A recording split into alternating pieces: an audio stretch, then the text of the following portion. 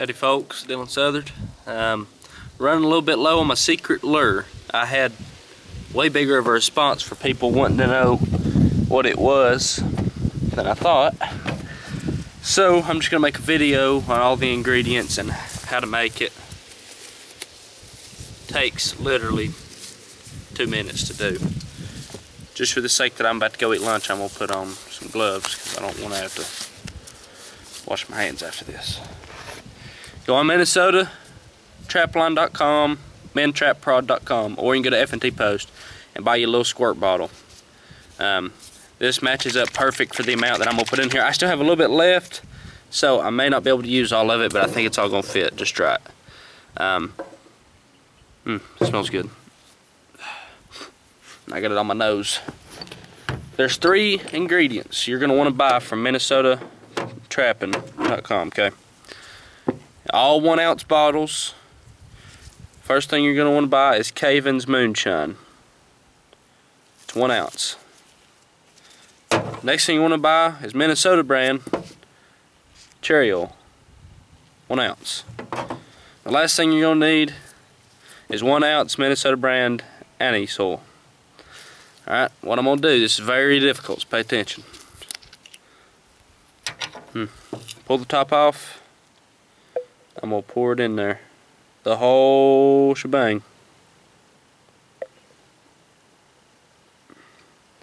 Let that drain out. It's gonna be close filling these up. So now that's empty. Next thing, it don't matter what way you put them in. That's pretty much common sense. Next thing I'm gonna use is Cavens Moonshine. This is thick, so whenever you go to pour this stuff out, you need to shake this up because this will separate when it all gets down in here.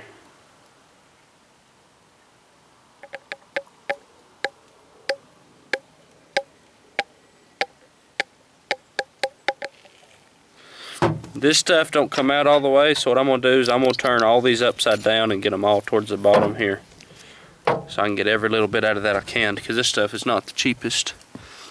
Lastly, cherry oil. Just top off. It's like cherries. Pour it in there. Whew. Man, that's close.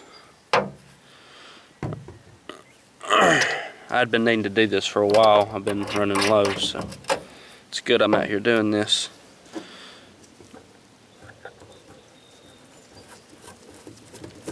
Alright, twist your cap back on. All inside here.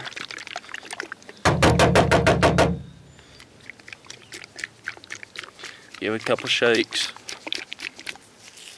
It's a dark color. I'm telling you, this stuff. Smells so good. I'm telling you. You could drink that. Well, I wouldn't recommend drinking it, but I've caught a lot of coons off that right there. Possums, and I've caught 2 skunks off of it out of the 3 years I've trapped, so I think it should be alright. So, thanks for watching. Got some more video suggestions for me. Let me know about them. Just thought I'd show. I had a couple people asking about lure making. I'm gonna be doing a video soon on tanning, so stick with the channel, and if you like it, click that like button, subscribe. That all keeps the videos coming.